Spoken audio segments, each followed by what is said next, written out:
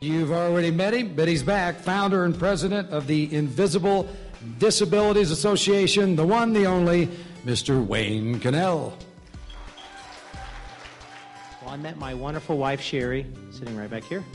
I met her in 1992, and she had already been diagnosed with progressive MS. That's the kind that doesn't have good days.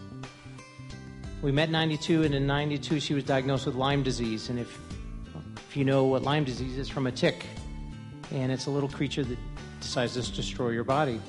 Well, we can determine that back when she was 14 years old is when she was bitten by a tick. We got married in 94. People ask me, you married her knowing she was ill? I said, if you would have known her, you would have married her too. I mean, what an amazing lady. So finally, half the brain she has.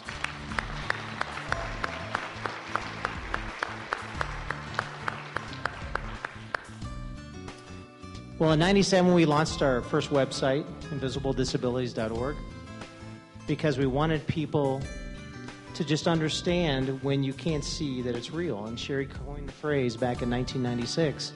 She said, you know, people just don't know me. They can't tell. They don't know that I was an actress and a singer and a dancer. They can't tell by looking at me.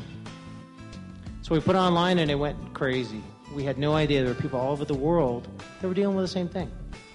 And sometimes their family members didn't understand it, especially when the doctors can't find a diagnosis, and it goes on and on and on. And people feel like they're lost. We have family members that we get stories of people, they're told they're just being lazy, or they're just making it up because nobody really can be that sick. But these are people that maybe for 35, 40 years have been healthy, then all of a sudden they're not. And so we want to reach out to them. We wrote a little book called But You Look Good. You can fix them up on your way out if you'd like to purchase one tonight. Little 60-page book.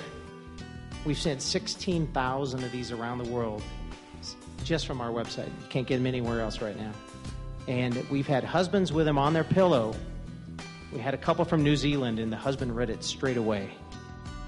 And he brought his wife tea in bed the next morning. He got it. We see that happening a lot. See mothers with their adult daughters who get it. They read the book. It's amazing. We had no idea. People order 30 at a time, and they send them to all their friends and family, hoping that they'll get it.